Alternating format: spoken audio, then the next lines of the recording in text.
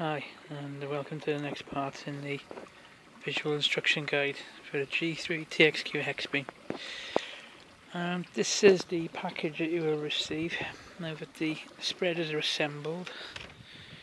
Sometimes they could come colour coded or number coded. We've got 1 to 6 for there. These are already assembled with the cords on the ends. These are the cords already attached to the end of the spreaders, so no work needed there at all cut, reassembled. We have the base plate, centre hub, made of blue anodised aluminium, top flange 48mm, bottom flange 48mm. It comes with an Allen key. See little grub screws there, the Allen key. Back out again.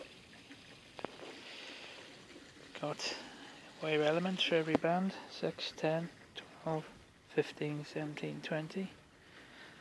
And this is the air coaxial centre post. SO239 or N type, whichever is required, and on the top centre post, that's where the spacer cords will attach to, and that is machine fit, so nice tight fit. We have a stub mast. It is part of the centre post, and that is an insulator to insulate the outer of the centre post to the stub mast. And we have a little drainage hole on the back there for any moisture that may form in the post during the summer or winter months, condensing or any water ingress to drain out of that hole there. Okay, let's go on to the next stage.